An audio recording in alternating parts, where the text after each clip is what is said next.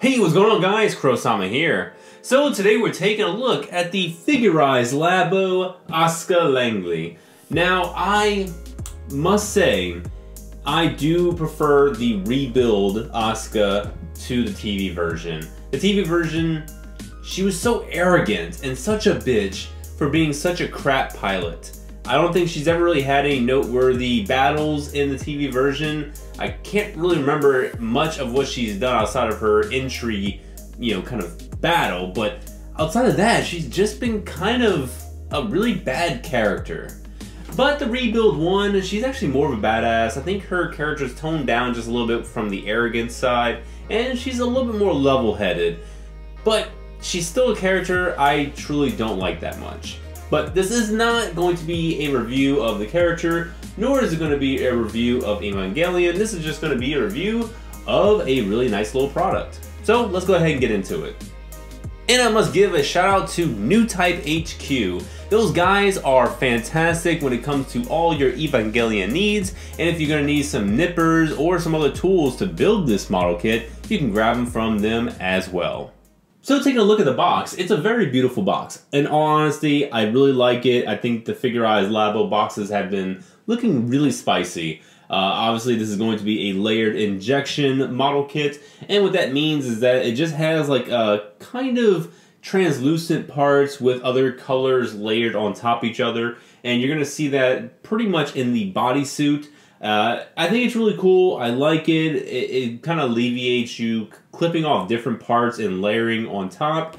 But overall, that's kind of the gimmick of the LABO series. And I've reviewed the Hatsune Miku. I thought it was a fantastic figure, or I guess I should say statue, or zero statue, or zero figure, however they call it.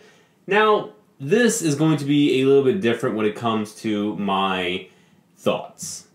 Now, straight out of the box, she's looking fantastic. I love the details. The high gloss is looking really good. And you definitely can see that layered injection on the front of the bodysuit and in the arm. So that kind of part is looking just really, really spectacular with this little statue.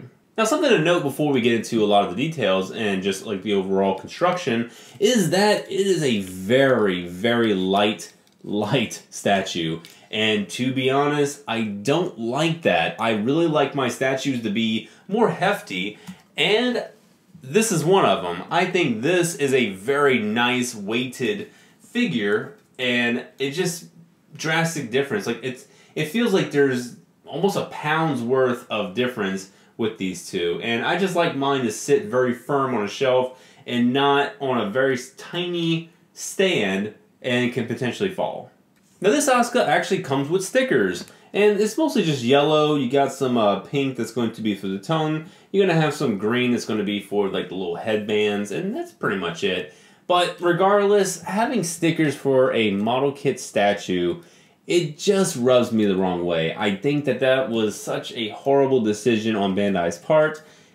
I just feel like maybe they could have actually made a lot of these parts just molded parts.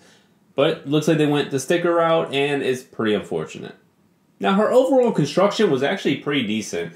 No real issues. I pretty much just snipped everything out with one snip and put it all together. So there's going to be maybe some visible nubs. I haven't really seen any because a lot of the nubs are pretty discreet and in well-concealed locations. So you more than likely will not be seeing too many nubs except for like maybe on the legs. But this is going to look good, just straight up nipped right off the runners and put together. Now for comparisons, this is the 2.0 Asuka, this is the 3.0 Asuka. Honestly, look, this is one of the Band Presto, kind of like, I think it's one of the grab, like crane machine prizes. I got this for about $10. And I love it. This is honestly the only Asuka I really felt that I needed for my collection, but I did get this one because I was very curious. Now, having both of these, the $10 one and the $77 one, or 7,700 yen, I can tell you this. This one, the $10 one, I think feels like a better purchase option. And the reason behind that is because this is just grossly extremely hyped up right now because it's Asuka. So the price is inflated And I think that that's just kind of like an artificial inflation. Over time, people are going to realize this is a really cool model slash statue, but it's just really not worth the price tag for what you're getting. A 7,700 yen price tag can yield you a bunch of really nice, hefty, and beautifully sculpted Evangelion figures, or perhaps some other merch. So I think the price tag is a little bit high on this. Perhaps if it was around like maybe 5,000 or lower, I would see that as being a pretty reasonable price tag.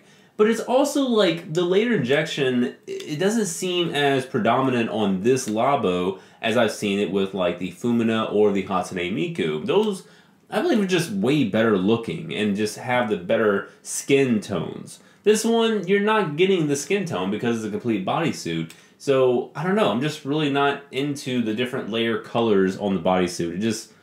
It's not really that cool. Now, don't get me wrong, this is a good figure. In fact, I think it's a great figure. But the fact that you're paying such a high premium price for something that you need to build, that just kind of rubs me the wrong way, to be honest. So, I am just going to give my verdict right here, right now. This is going to be a watch it. And I would say, if you can get it to the 5,000 yen mark, get it at that price. But anything after that, I just don't know if you're going to be satisfied. I certainly am not. It doesn't really help that the 2.0 Asuka is probably my least favorite of all the different rebuild Evangelion Asukas. And not just that, I just really feel more satisfied with a $10 crane game, you know, personality. She's actually smiling, driven Asuka, rather than this kind of very blank looking stare messing with her hair Asuka. I don't know, it's just not my thing. I probably am just going to sell this to my friend because he does love Evangelion just as much as I do, and I'm pretty sure he didn't want to build a, you know, statue. He would probably just want to display it straight in his room. So that's probably a perk about building this, is I can go ahead and give it to someone who really just wants a statue that they don't have to mess with. So perks to him.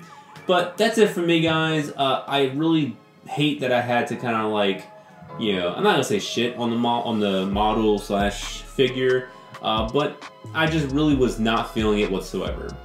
However, if you do really want it and you're really inclined to try and get it at any means possible, I know Mandarake does have it, and New Type hopefully will be getting it, so make sure you just check that website and see if you can get it. Other than that, that's it for me, guys. I'll be seeing you in the next review, where we're probably going to be covering one of the weirdest things on this channel, which is going to be a couple of guns. Wow, that's definitely weird. Alright, that's it. See you later. Bye-bye.